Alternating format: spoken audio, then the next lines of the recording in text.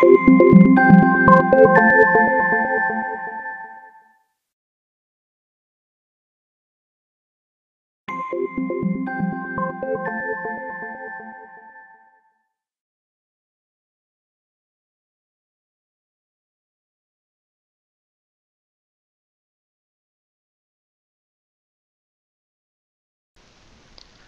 everyone, welcome to the video series on UFT automation.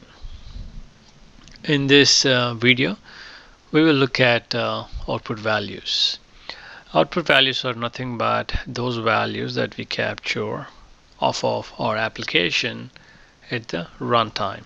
Meaning as the script is testing or running your script, going through the application, through the workflows that you recorded, it would capture the desired values the way you set it up, through output values. There are different kinds of output values. Let me show that to you real quick. We have a standard output value. We will add a standard output value on an object, and you can output any of the properties that UFT sees. Say for example on text box, on the text box you would have like height, weight, if it's enabled or not, and you have some sort of text in there, so you can, most likely you will be interested in the text, and sometimes maybe the height and width as well. The text output value, say for example you have a description on your website or on a screen, and you can make sure that certain text is exactly at certain location. You can pick the whole text in there, say for example disclaimer, or you can add pick a specific word. And text area, as I said, text area. Database, you can get the value from the database, and you can do the same thing from XML and from a file. So let me go ahead and run a basic recording, and during the process I'll show you the method of adding output values. I'm going to use the script 004. It has one action in it, and all it has is a step to start the application. I'll go ahead and add a new action, and we'll use this action to record the activity.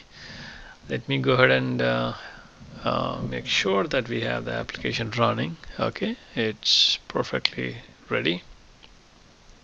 Let me go ahead and record it. So I'll enter user ID and password, and let us add some output values here. Let's say I want to capture the OK text off of this button.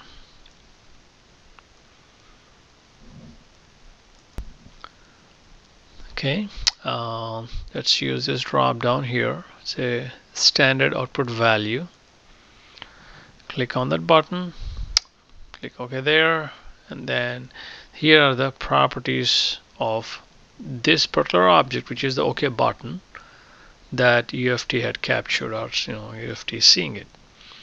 Now of all this, the text property has the text of this particular object. If you were to do the same thing on the whole screen, then it would take this as the text, and I'll show that to you. So here for this button, okay, and next I will do a standard output value. I'll just click on that form there. There's a dialog box, and the text, as you can see, it is login.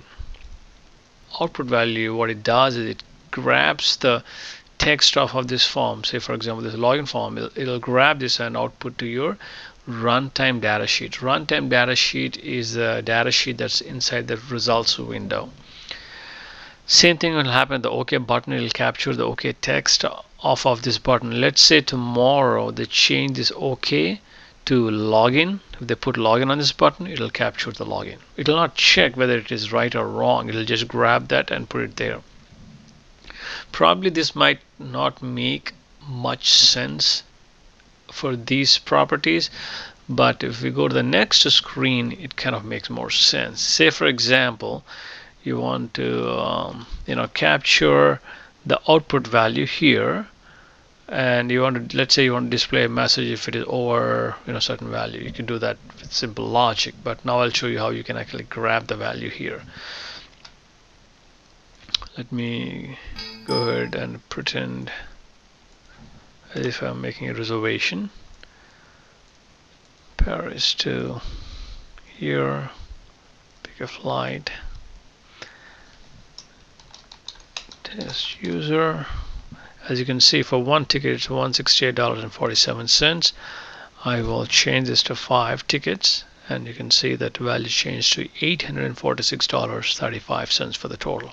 And let's say we want to capture all these 3 values, and these are objects, so we'll still use standard output. Click on that object, okay that, and we'll accept, or you mean to say we'll check the text property, and by default all these values go into the global sheet, and for now we are okay with it. We'll accept that. I'll go ahead and go ahead and add the rest of the output values for those 3 properties or 3 objects. And the last one is 842.35, 842.35, the text property of that object. Okay, now we have all of these. I'll go ahead and close the application so that I have that step within the recording. I'll close this, and these.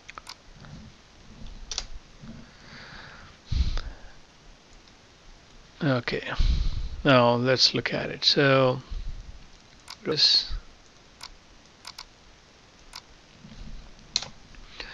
Okay, so we have the OK button here. That's where we clicked, but prior to clicking the OK button we added these 2 output values, so right there, and then we have 3 output values here. So let's go ahead and look at the global sheet real quick.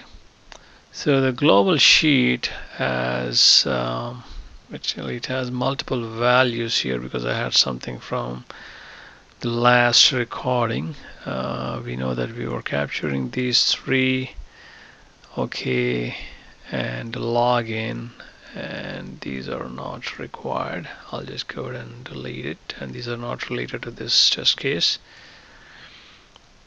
Okay, so we have these 5 output values.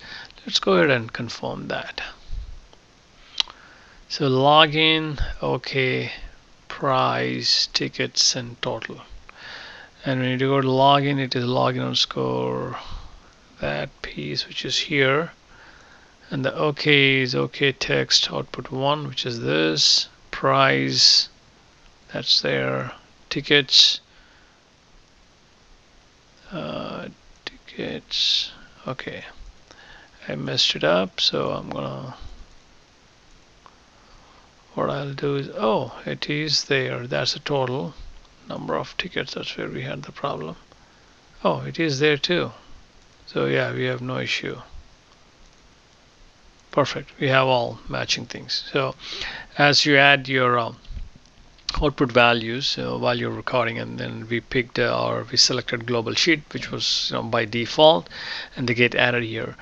So we have the output objects here, and these were recorded or captured during the design time primarily. So this is called the design data sheet, and the runtime data sheet is what you see in the results. I mean, that's the sheet that is used while running. Let's go ahead and run the script real quick.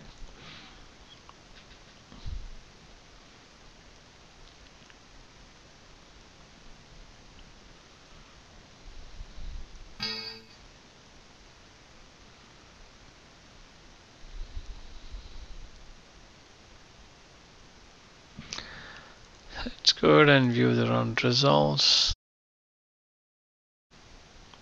and within the run results, it's in the data tab here, and these are the values it captured.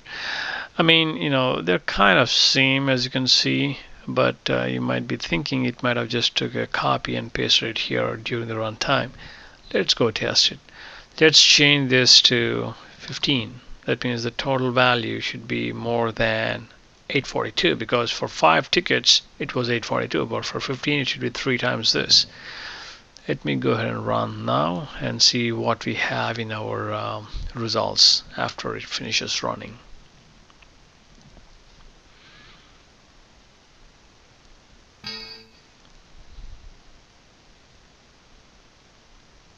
So it was 2500 and something odd.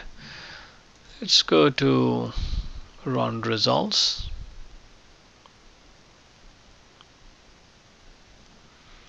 And we'll click on the data tab, and you'll see.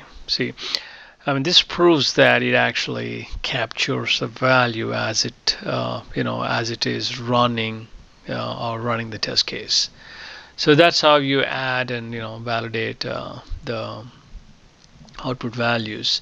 I mean, we capture output values more so that we can use it down the line within the test case, and maybe you could take this and validate it if it is more than a certain value. Or maybe you could do, say for example, if you know it's 5 tickets, 5 times this is this, but what if the calculation is wrong? Let's say, what if it had displayed $200 when you did this on the screen, which is incorrect, because 5 times this should be almost like somewhere, we just saw around $800. So you can do a little math, and whatever you get, and you could compare with this and adding some logic in there. So that's how we can use to validate few data as we go through the test case. So next we will before I jump into the other output value types, let me show you how you can add some basic checkpoints after the recording as well. Let's go into the active screen. Let's say on the screen you want to add a checkpoint for this whole form, capture this flight reservation. Just right click there, do insert output value, look at the whole pink border on the form, and then you can do text, and it captures the text, which is this, for the form. And let's say here there's a pink bar, it knows you want to output that value as well. Active text, sorry, not active text, but what was that? It's a masked object.